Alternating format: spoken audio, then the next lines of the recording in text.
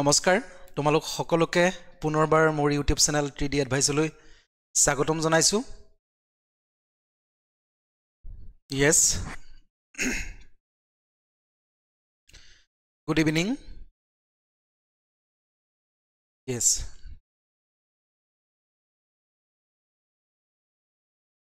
আশা কৰো তোমালোকৰ সকলোৰে ভাল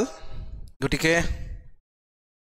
আগৰ ধৰণে আজি ম্যাথছৰ ক্লাস লৈ আহা নাই আজি আসাম হিষ্ট্ৰীৰ এটা ক্লাস তোমালোকৰ বাবে লৈ আহিছো সো আনসাৰ দিবৰ কাৰণে চেষ্টা কৰিবা তোমালোকৰ প্ৰেক্টিস হ'ব yes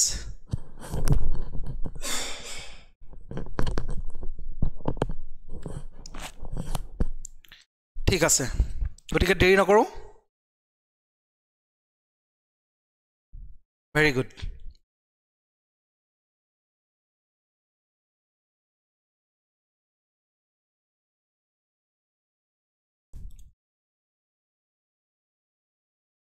ঠিক আছে গতিকে প্ৰথমটো কোৱেশ্চনলৈ গৈছো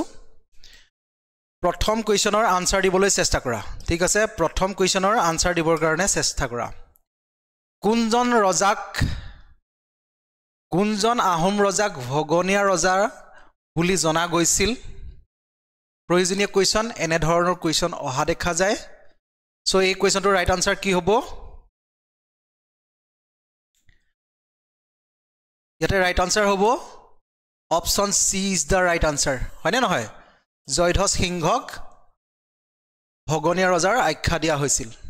ঠিক আছে কমেন্টত জনোৱা কোনজন ৰজাক বুঢ়া ৰজা বুলি জনা গৈছিল কমেন্টত জনোৱা কোনজন ৰজাক বুঢ়া ৰজা বুলি জনা গৈছিল তাৰ পিছতে দিহিঙীয়া ৰজা বুলি কাক জনা যায় এনে ধৰণৰ কথাবোৰ জানিব লাগিব ঠিক আছে দিহিঙীয়া ৰজা বুলি কাক জনা যায় সেই কোৱেশ্চনটো এপিএসসিৰ এক্সামত আহিছিল গতিকে তেনে ধৰণৰ কোৱেশ্চনৰ ওপৰত গুৰুত্ব দিব লাগিব ঠিক আছে সুহুংমুঙক দিহিঙীয়া ৰজাৰ উপাধি দিছিল বুঢ়া ৰজাৰ উপাধি কাক দিছিল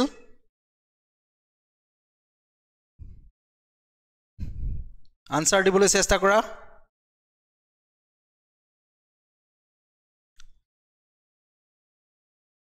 ভেৰি গুড সকলোৱে শুদ্ধ উত্তৰ দিছা গতিকে প্ৰতাপ সিংহক বুঢ়া ৰজাৰ উপাধি প্ৰদান কৰিছিল হয়নে নহয় নেক্সট কোন বছৰত মোৱামৰীয়া বিদ্ৰোহৰ প্ৰথম পৰ্যায়ত আৰম্ভ হৈছিল মানে কেতিয়া মোৱামৰীয়া প্ৰথম বিদ্ৰোহ হৈছিল হেতু কৈছে yes প্ৰীতম শুদ্ধ উত্তৰ দিছা মন বৰা ভেৰি গুড গতিকে এই কোৱেশ্চনটোৰ ৰাইট আনসাৰ কি হ'ব মোৱামৰীয়া বিদ্ৰোহ কেতিয়া হৈছিল option A is the right answer হয়নে নহয় 1769ত ঠিক আছে 1769ত প্ৰথম মোৱামৰীয়া বিদ্ৰোহ হৈছিল লগতে আহোমৰ তেতিয়া ৰজা কোন আছিল লক্ষ্মী সিংহ আছিল হয়নে নহয় লক্ষ্মী সিংহ আছিল ভেৰি গুড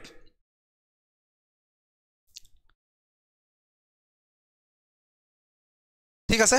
নেক্সট কোৱেশ্চনলৈ গৈছো প্ৰয়োজনীয় কোৱেশ্চন ঠিক আছে হিন্দু উপাধি গ্ৰহণ কৰা আহোম ৰজা কোন প্ৰথম আহোম ৰজা কোন হয় ঠিক আছে প্ৰয়োজনীয় কোৱেশ্চন হিন্দু উপাধি গ্ৰহণ কৰা প্ৰথম আহোম ৰজা কোন হয় আনসাৰ দিবৰ কাৰণে চেষ্টা কৰা সুদাংফা নে সুহুংমুং নে সুচেনফা নে সুক্ৰামফা আনসাৰ দিবৰ কাৰণে চেষ্টা কৰা ভেৰি গুড সকলোৱে শুদ্ধ উত্তৰ দিছা গতিকে এই কোৱেশ্চনটোৰ ৰাইট আনসাৰ কি হ'ব হিন্দু উপাধি গ্ৰহণ কৰা প্ৰথম আহোমৰ ৰজাজন কোন হয় সুহুংমুং ঠিক আছে আৰু হিন্দু যিটো টাইটেল আছিল সেই টাইটেলটো কি আছিল স্বৰ্গ নাৰায়ণ কি আছিল স্বৰ্গ নাৰায়ণ মনত ৰাখিবা স্বৰ্গ নাৰায়ণ উপাধি প্ৰদান কৰিছিল হিন্দু টাইটেলটোৰ নাম কি আছিল স্বৰ্গ নাৰায়ণ ঠিক আছে স্বৰ্গ নাৰায়ণ এইটো আছিল উপাধিটো আৰু এই উপাধিটো কাক প্ৰদান কৰিছিল সুহুংমুঙক প্ৰদান কৰিছিল মনত ৰাখিবা ভেৰি গুড নেক্সট কোৱেশ্চনলৈ গৈছো নেক্সট কোৱেশ্চনটোৰ আনসাৰ দিবলৈ চেষ্টা কৰা ঘিলাধাৰী ঘাটৰ চুক্তি স্বাক্ষৰিত হৈছিল কাৰ ৰাজত্ব কালত ঘিলাধাৰী ঘাটৰ চুক্তি হৈছিল আনসাৰ দিবৰ কাৰণে চেষ্টা কৰা প্ৰয়োজনীয় কোৱেশ্চন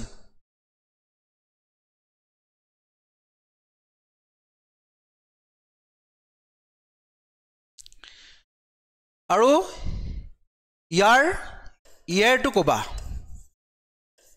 ইয়াৰটো কিমান হয় কিমান চনত ঘিলাধাৰী ঘাটৰ চুক্তি সংঘটিত হৈছিল এই ইয়াৰটোও ক'বা ঠিক আছে বাকি সকলোৱে শুদ্ধ উত্তৰ দিছে কেজন মানে শুদ্ধ উত্তৰ দিয়া নাই ঠিক আছে গতিকে এই কোৱেশ্চনটোৰ ৰাইট আনসাৰ কি হ'ব option C is the right answer ঠিক আছে option C is the right answer Jayadhwaj সিংহৰ দিনত ঘিলাধাৰী ঘাটৰ চুক্তি সংঘটিত হৈছিল আৰু ইয়াৰটো মনত ৰাখিবা 1663 হয় নে নহয় 1663 ভেৰি গুড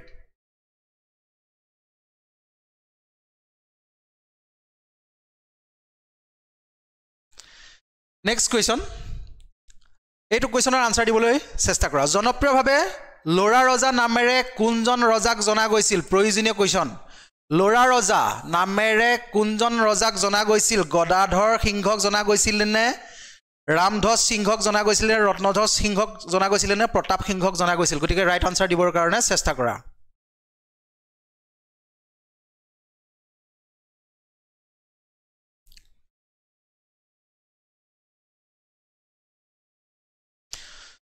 ভেৰি গুড সকলোৱে শুদ্ধ উত্তৰ দিছে ইয়াৰ ৰাইট আনসাৰ কি হ'ব ৰত্নধ্বজ সিংহ বা চুলিকফা ঠিক আছে চুলিকফা বুলিও তেওঁক জনা যায় ঠিক আছে ৰত্নধ্বজ সিংহ বা চুলিকফা বা লৰা ৰজা এজনে হয় ঠিক আছে মনত ৰাখিবা প্ৰয়োজনীয় হয় নামবোৰ খলাই সুধিব পাৰে আহিব গতিকে এনে ধৰণৰ কুৱেশ্যন মনত ৰাখিবা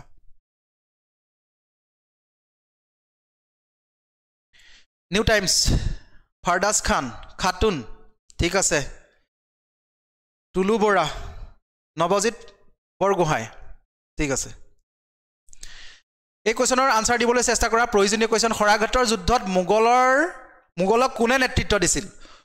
ঠিক আছে মোগলক কোনে নেতৃত্ব দিছিল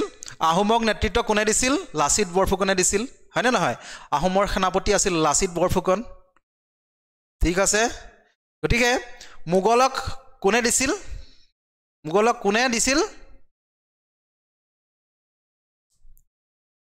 ঠিক আছে গতিকে ইয়াৰ ৰাইট আনসাৰ কি হ'ব ৰামসিংহই হয়নে নহয় মোগলক কোনে নেতৃত্ব দিছিল ৰামসিংহই নেতৃত্ব দিছিল শৰাইঘাটৰ যুদ্ধ কিমান চনত হৈছিল আনসাৰ দিবলৈ চেষ্টা কৰা 1671 চনত শৰাইঘাটৰ যুদ্ধ হৈছিল ঠিক আছে 1671 চনত শৰাইঘাটৰ যুদ্ধ হৈছিল 1672 চনত লাচিত বৰফুকনৰ মৃত্যু হৈছিল 1671 চনত শৰাইঘাটৰ যুদ্ধ হৈছিল 1672 চনত লাচিত বৰফুকনৰ মৃত্যু হৈছিল তাৰ পিছতে তোমালোকে এটা মনত ৰাখিবা শৰাইঘাটৰ যুদ্ধ কাৰ মাজত সংঘটিত হৈছিল মানে কোনজন আহোম ৰজাৰ দিনত শৰাইঘাটৰ যুদ্ধ হৈছিল হেতু কোৱা কোনজন আহোম ৰজাৰ দিনত শৰাইঘাটৰ যুদ্ধ হৈছিল গতিকে এইটো কুৱেশ্যনৰ আনসাৰ দিবলৈ চেষ্টা কৰা নে চক্ৰধ্বজ সিংহৰ দিনত হৈছিল নে প্ৰমত্ত সিংহৰ দিনত হৈছিল নে উদয়াদিত্য সিংহৰ দিনত হৈছিল ইয়েছ হেতুটো ঠিকই আছে ভেৰি গুড চোৱা এই শৰাইঘাটৰ যুদ্ধ মনত ৰাখিবা চক্ৰধ্বজ সিংহৰ দিনত নহয় ঠিক আছে চক্ৰধ্বজ সিংহৰ দিনত নহয় মনত ৰাখিবা চক্ৰধ্বজ সিংহ পিছত কোন ৰজা হৈছিল চক্ৰধ্বজ সিংহৰ পিছত কোন ৰজা হলে উদয়াদিত্য সিংহ ঠিক আছে উদয়াদিত্য সিংহ আৰু উদয়াদিত্য সিংহৰ দিনত শৰাইঘাটৰ যুদ্ধ সংঘটিত হৈছিল 1671 চনত 1672ত লাচিত বৰফুকনৰ মৃত্যু হৈছিল আৰু লাচিত বৰফুকন কিমান তাৰিখে মৃত্যু হৈছিল 24 নৱেম্বৰ হয়নে নহয় 24 নৱেম্বৰ গতিকে 24 নৱেম্বৰটো আমি অসম দিৱস হিচাপে উদযাপন কৰোঁ হয়নে নহয় লাচিত দিৱস হিচাপে উদযাপন কৰোঁ 24 নৱেম্বৰ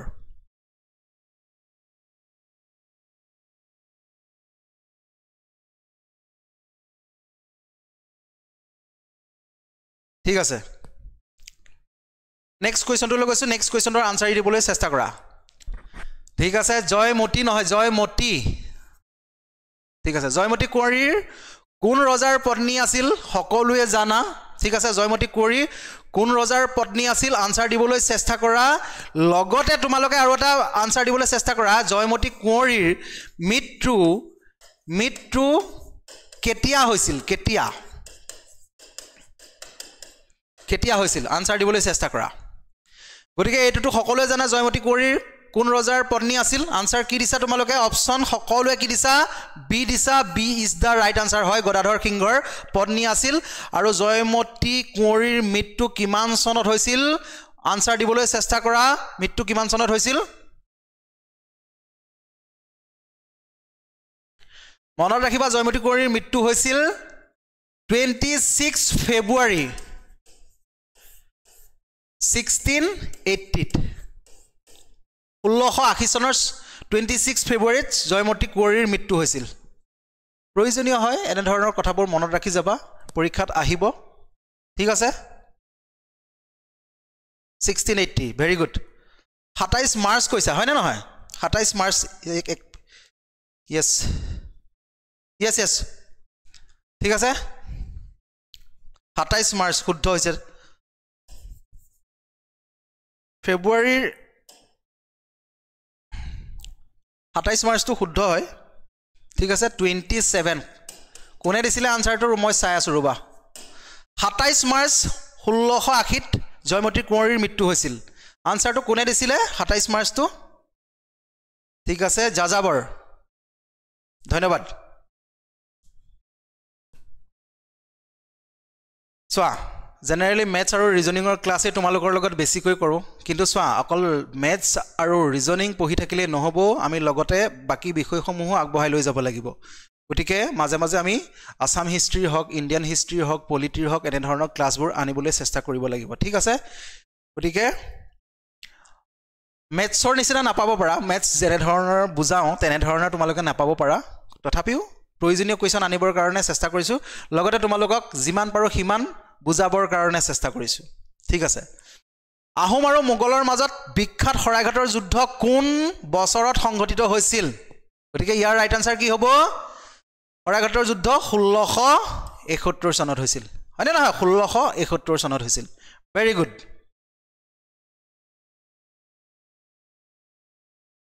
ঠিক আছে নেক্সট কুৱেশ্যন এনে ধৰণৰ কুৱেশ্যন পৰীক্ষাত আহে ঠিক আছে এনে ধৰণৰ কুৱেশ্যন পৰীক্ষাত আহে এইখিনি কুৱেশ্যন মনত ৰাখিব লাগিব গতিকে কোনে উমানন্দ মন্দিৰ নিৰ্মাণ কৰিছিল পিকক আইলেণ্ড কোনে নিৰ্মাণ কৰিছিল গতিকে আনচাৰ দিবলৈ চেষ্টা কৰা ঠিক আছে ব্ৰইলাৰ বেপাৰী ঠিক আছে যাযাবৰ ঠিক আছে কি নম্বৰ কুৱেশ্যন 9 নম্বৰ কুৱেশ্যন গতিকে এই কুৱেশ্যনটোৰ ৰাইট আনচাৰ কি হ'ব option A is the right answer হয়নে নহয় option A is the right answer হয়নে নহয় গদাধৰ সিংহই উমানন্দ মন্দিৰ নিৰ্মাণ কৰিছিল ঠিক আছে নেক্সট কুৱেশ্যন এইটো কুৱেশ্যনৰ আনচাৰ দিবলৈ চেষ্টা কৰা গুৱাহাটীত শুক্লেশ্বৰ মন্দিৰ নিৰ্মাণ কৰিছিল কোনে নিৰ্মাণ কৰিছিল গুৱাহাটীত শুক্লেশ্বৰৰ মন্দিৰ কোনে নিৰ্মাণ কৰিছিল প্ৰমত্ত সিংহ শিৱ সিংহ ৰুদ্ৰ সিংহ গদাধৰ সিংহ গতিকে এই কুৱেশ্যনটোৰ ৰাইট আনচাৰ দিবৰ কাৰণে চেষ্টা কৰা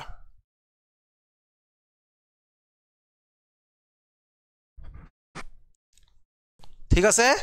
গতিকে এই কুৱেশ্যনটোৰ ৰাইট আনচাৰ কি হ'ব এই কুৱেশ্যনটোৰ ৰাইট আনচাৰ হ'ব option A is the right answer প্ৰমত্ত সিংহ ঠিক আছে প্ৰমত্ত সিংহ নেক্সট কুৱেশ্যনৰ আনচাৰ দিবলৈ চেষ্টা কৰা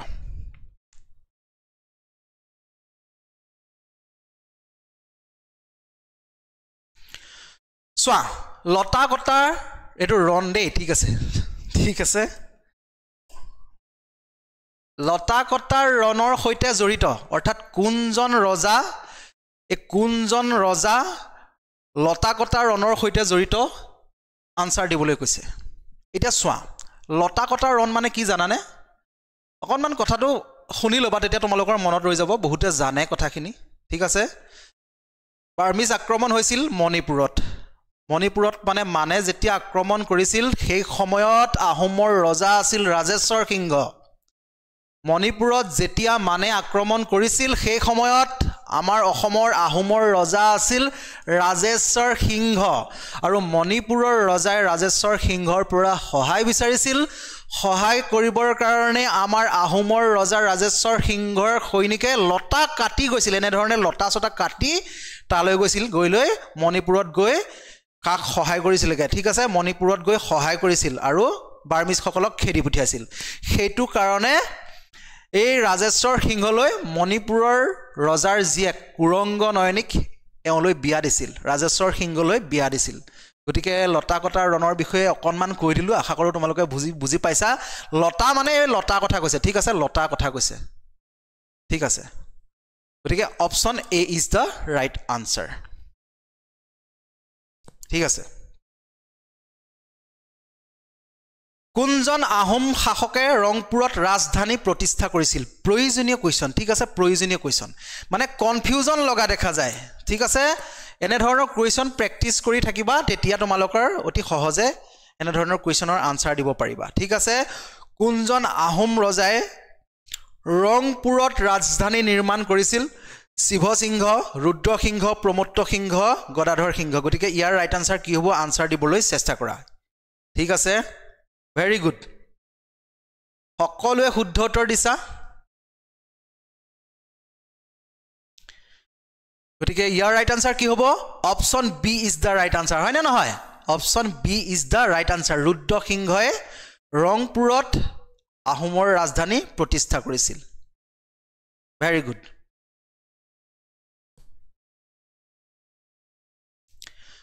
গুৱাহাটীত বৈশিষ্ট্য আশ্ৰম নিৰ্মাণ কৰিছিল আনসাৰ দিবলৈ চেষ্টা কৰা যিসকলে গুৱাহাটীৰ হয় বা ওচৰৰ হয় তোমালোকেতো গম পোৱাই তালে গৈছাই হয়নে নহয় গুৱাহাটীত বৈশিষ্ট্য আশ্ৰম নিৰ্মাণ কৰিছিল কোনজন ৰজাই নিৰ্মাণ কৰিছিল গতিকে এই কোৱেশ্চনৰ আনসাৰ দিবলৈ চেষ্টা কৰা কি দিছা দোৰেমন ব্ৰইলাৰ বেপাৰী ৰন্টু বৰ্ণালী কলিতা পিংকি গগৈ বাহাৰুদ্দিন কালাৰফুল ড্ৰিম জুৰি হাজৰিকা সুমন ঠিক আছে সাধনা নাজিৰুল জয়শ্ৰী ঠিক আছে গতিকে এই কোৱেশ্চনটোৰ ৰাইট আনসাৰ কি হ'ব option B is the right answer ঠিক আছে ৰাজেশ্বৰ সিংহই গুৱাহাটীত বৈশিষ্ট্য আশ্ৰম নিৰ্মাণ কৰিছিল হয় নে নহয় option B is the right answer মনত ৰাখিবা বৈশিষ্ট্য আশ্ৰম কোনে নিৰ্মাণ কৰিছিল ৰাজেশ্বৰ সিংহই ঠিক আছে পিছৰ কোৱেশ্চনৰ আনসাৰ দিবলৈ চেষ্টা কৰা নৱগ্ৰহ মন্দিৰ কোনে নিৰ্মাণ কৰিছিল গুৱাহাটীত নৱগ্ৰহ মন্দিৰ ৰাজেশ্বৰ সিংহই নিৰ্মাণ কৰিছিল নে প্ৰমোত্তৰ সিংহই নিৰ্মাণ কৰিছিল নে ৰুদ্ৰ সিংহই নিৰ্মাণ কৰিছিল নে শিৱ সিংহই নিৰ্মাণ কৰিছিল গতিকে এইটো কোৱেশ্চনৰ আনসাৰ দিবলৈ চেষ্টা কৰা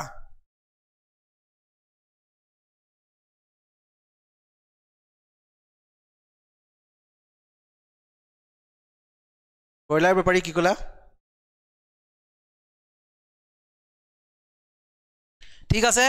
এইটো কোৱেশ্চনৰ ৰাইট আনসাৰ দিবলৈ চেষ্টা কৰা গুৱাহাটীত নৱগ্ৰহ মন্দিৰ কোনে নিৰ্মাণ কৰিছিল কোৱেশ্চন নং 14 আনসাৰ দিবলৈ চেষ্টা কৰা ঠিক আছে এইটো তোমালোকে আনসাৰ খেলি মেলি দিছা হয়নে নহয়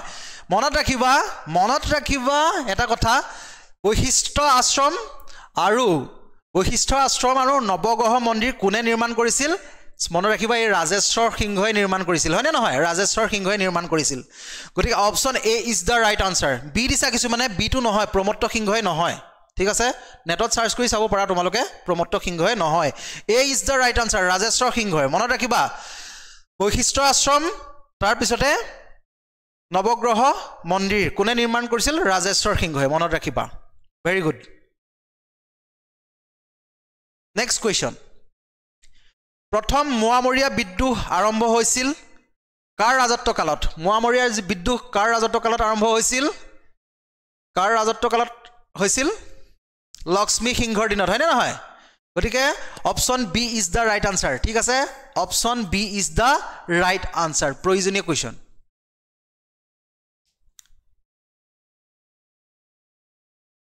গতিকে এই কুৱেশ্চনটোৰ ৰাইট আনসাৰ কি হ'ব option B is the right answer next question Mughal আৰু আহোমৰ মাজত শেষ যুদ্ধ সংঘটিত হৈছিল এইটো কুৱেশ্চনৰ আনসাৰ দিবলৈ চেষ্টা কৰা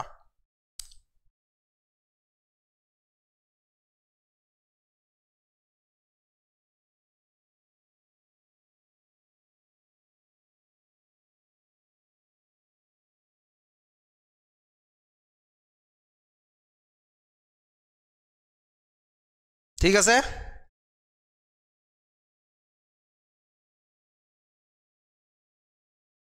গতিকে এই কোৱেশ্যনটোৰ ৰাইট আনসাৰ কি হ'ব মুগল আৰু আহোমৰ মাজত শেষৰ যুদ্ধখন সকলোৱে শুদ্ধ উত্তৰ দিছা গতিকে option D is the right answer ঠিক আছে 1682 ত সংঘটিত হৈছিল হয়নে নহয় গতিকে সকলোৱে শুদ্ধ উত্তৰ দিছা ভেৰি গুড 1682 ভেৰি গুড এটা খুলি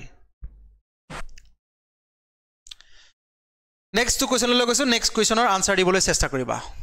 বাৰ্মিজে অসম আক্ৰমণ কৰিছিল কেইবাৰ আক্ৰমণ কৰিছিল অসম 1817 1819 1821 21ৰ পৰা 24 লৈকে এই সময়ছোৱা কি বুলি কোৱা হয় মানৰ শাসন বুলি কোৱা হয় মানৰ শাসন বুলি কোৱা হয় গতিকে কেইবাৰ গতিকে ইয়াতে right answer option A is the right answer হয়নে নহয় কেইবাৰ আক্ৰমণ কৰিছিল তিনিবাৰ ভেৰি গুড প্ৰথম 1817 1819 দুবছৰ পিছত আহিছে নেক্সট 1821 1821ৰ পৰা 24 লৈকে কোনে শাসন কৰিছিল মানৰ শাসন আৰম্ভ হৈছিল আৰু সেইটো সময়তে আমাৰ যে এজন পুতলা শাসক আছিল পুতলা শাসক কোন আছিল আনসাৰ দিবলৈ চেষ্টা কৰা ঠিক আছে নামমাত্ৰ ৰজা হৈ আছিল আহোমৰ ইয়েস নামমাত্ৰ ৰজা হৈ আছিল কোন যোগেশ্বৰ সিংহ হয়নে নহয় ভেৰি গুড নেক্সট কোৱেশ্যনৰ আনসাৰ দিবলৈ চেষ্টা কৰা ফুলগুৰিৰ বিদ্ৰোহ সংগঠিত হৈছিল কিমান চনত ফুলগুৰিৰ বিদ্ৰোহ এটো কি হয় এটো কৃষক বিদ্ৰোহ হয় হয়নে নহয় কৃষক বিদ্ৰোহ আৰম্ভ হৈছিল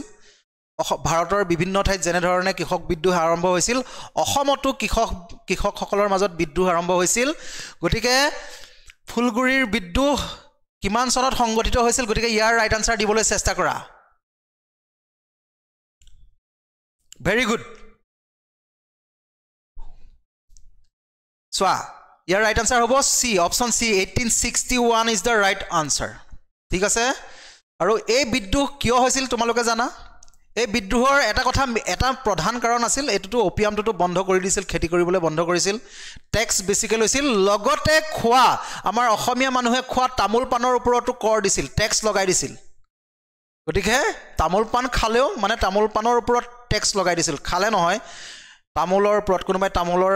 খেতি কৰে হয়নে নহয় তামোল গছ ৰুই থৈছে কোনোবাই পান গছ ৰুই থৈছে তাৰ ওপৰতো কৰ লগাই দিছিল অৰ্থাৎ পইচা দিবলগীয়া হৈছিল তেওঁলোকে ভেৰি গুড তামোল পানৰ ওপৰত ট্যাক্স লগাইছিল ভেৰি গুড বিদ্ৰোহ নকৰিবনে ঠিক আছে নেক্সট কোৱেশ্যন আহোম শাসনৰ সময়ত লোৱাৰ অসম নিম্ন অসম মানে লোৱাৰ অসম অঞ্চল সামগ্ৰিক প্ৰশাসনৰ মুৰব্বীৰ উপাধি আছিল ইংৰাজীটো কোৱেশ্যনটো আছে গতিকে আনসাৰ দিবলৈ চেষ্টা কৰা The title of overall administration head of Lower Assam region during the Ahom rule was কি উপাধি প্ৰদান কৰা হৈছিল মানে লোৱাৰ আসামটো এডমিনিষ্ট্ৰেশ্যন কৰিবৰ কাৰণে চলাবৰ কাৰণে প্ৰশাসনিক কাৰ্যকলাপ কৰিবৰ কাৰণে গতিকে সকলোৱে শুদ্ধ উত্তৰ দিছা আনসাৰ দিবলৈ চেষ্টা কৰা option B is the right answer Borphukan এটা কথা তোমালোকে কোৱাচোন শদিয়া অঞ্চলটো এডমিনিষ্ট্ৰেশ্যন কৰিবৰ কাৰণে কি উপাধি প্ৰদান কৰিছিল আহোমক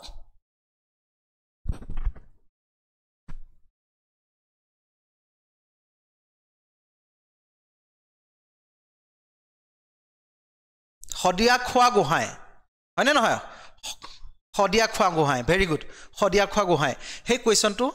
এপিএসসিত আহিছিলে গতিকে মনত ৰাখিবা এডমিনিষ্ট্ৰেশ্যন কৰিবৰ কাৰণে প্ৰশাসনিক কাম কাজ কৰিবৰ কাৰণে শদিয়া অঞ্চলটোত শদিয়া খোৱাই গোহাঁইৰ টাইটলৰ মানুহ তাত নিযুক্তি দিছিল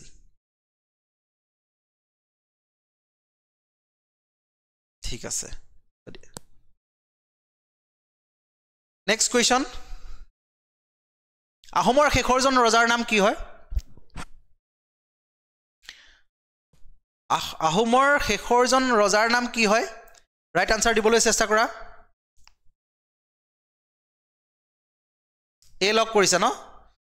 ঠিক আছে প্ৰীতমে বি কৈছা চন্দ্ৰকান্ত সিংহ শেষৰজন ৰজা ইয়াত বহুতৰ কনফিউজন হোৱা দেখা যায় এই কোৱেশ্চনটোত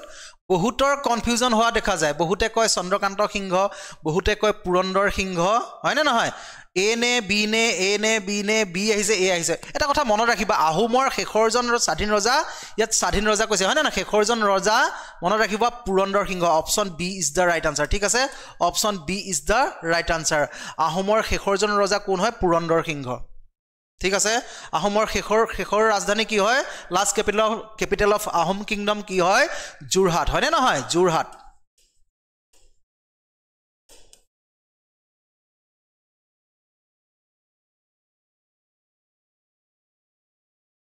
very good next question Maniram দেৱানৰ সৈতে ফাঁচি দিয়া হৈছিল মণিৰাম দেৱানৰ সৈতে তলৰ কোনজন ব্যক্তিক ফাঁচি দিয়া হৈছিল এই কোৱেশ্চনটোৰ আনসাৰ দিবলৈ চেষ্টা কৰা মণিৰাম দেৱানক ফাঁচি দিছিল কেতিয়া ফাঁচি দিছিল 1858 ত ফাঁচি দিছিল আৰু তাৰিখটো কি হয় 26 ফেব্ৰুৱাৰীত দিছিল মণিৰাম দেৱানক 1858 ৰ 26 ফেব্ৰুৱাৰীত ফাঁচি দিছিল কাৰ লগত দিছিল পিয়লি বৰুৱাৰ লগত দিছিল ঠিক আছে option B is the right answer এ দিছা এ কিয় দিছা দুটিৰাম বৰুৱা পিয়লি বৰুৱাৰ লগত দিছিল ঠিক আছে মণিৰাম দেৱানক কিমান চনত ফাঁচি দিছিল 1858 ত ফাঁচি দিছিল 26 ফেব্ৰুৱাৰী মনত ৰাখিবা তাৰিখটো মনত ৰাখিবা কেতিয়াবা এনে ধৰণৰ তাৰিখো আহে ঠিক আছে তোমালোকক দি দিব 1858 ৰ 26 ফেব্ৰুৱাৰী 26 মাৰ্চ 26 এপ্ৰিল এনে ধৰণে দি দিব গতিকে এই তাৰিখবোৰো মনত ৰাখিবা Very good. B is the right answer.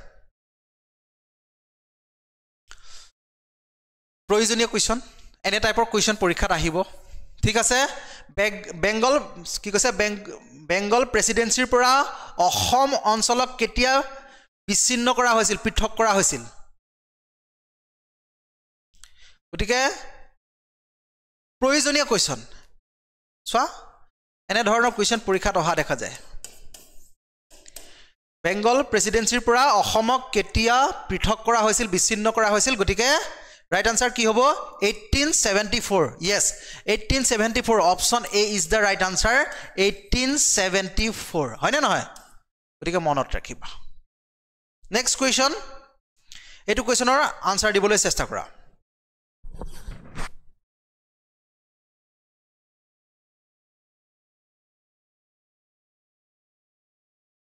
অসমত ব্ৰিটিছৰ বিৰুদ্ধে প্ৰথম বিদ্ৰোহৰ নেতৃত্ব কোনে দিছিল মণিৰাম দেৱানে দিছিল নে গুমধৰ কোঁৱৰে দিছিল নে পিয়লি ফুকনে দিছিল নে পুৰন্দৰ সিংহই দিছিল গতিকে এটো কুৱেশ্যনৰ ৰাইট আনসাৰ কি হ'ব ভেৰি গুড অপচন এজনো বহু কমটি সাহসী মানুহ নাছিল হয় নে নহয় প্ৰথম অসমত ব্ৰিটিছৰ বিৰুদ্ধে তেওঁ প্ৰথম বিদ্ৰোহ কৰিছিল কমটি সাহসী ব্যক্তি নহব হয়নে নহয় গুমধৰ কোঁৱৰ যোৰহাটৰ পৰা মৰিয়নিলৈকে আগবাঢ়িছিল হয়নে ঠিক আছে next question when was Maniram Dewan hang Maniram দেৱানক কিমান চনত ফাঁচি দিয়া হৈছিল গতিকে ইয়াতে ৰাইট আনসাৰ কি হ'ব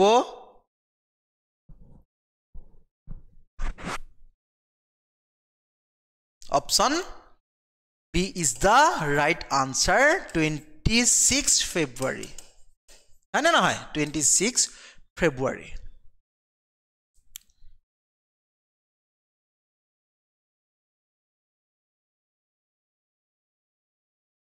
ধন্যবাদ নেক্সট কুৱেশ্যনলৈ গৈছো আৰু 25টা কুৱেশ্যন শেষৰ কুৱেশ্যন এটো তোমালোকে কিমানটা তোমালোকে আগতে জানা কিমানটা জানা বা কিমান পালা হেতু জনাবা ইয়াতে ঠিক আছে ইংৰাজে কেতিয়া বাংলা ভাষাক অসমৰ ৰাজ্যিক ভাষা হিচাপে জাপি দিছিল প্ৰয়োজনীয় কুৱেশ্যন গতিকে ইয়াৰ ৰাইট আনসাৰ কি হ'ব option A is the right answer ঠিক আছে A is the right answer 1836 ত অসমীয়া ভাষা মানে অসমত বাংলা ভাষাক প্ৰধান ভাষা হিচাপে জাপি দিছিল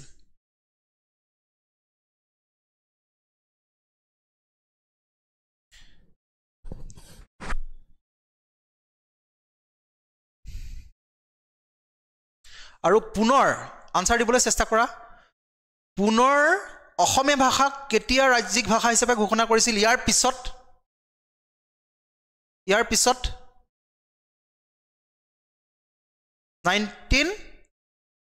19 কিমান কৈ দিয়া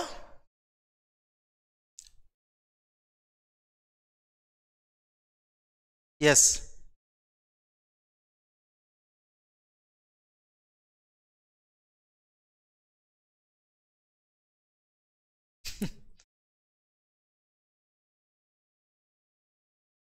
বেলেগ বেলেগ আহিছে সকলোৰ আনসাৰ বেলেগ বেলেগ আহিছে গতিকে ইয়াৰ পৰা মোৰ 1863 হ'ব ঠিক আছে 1863 হ'ব ইমান কনফাৰ্ম নহয় তোমালোকে এবাৰ চাই জনাবা 1863 হ'ব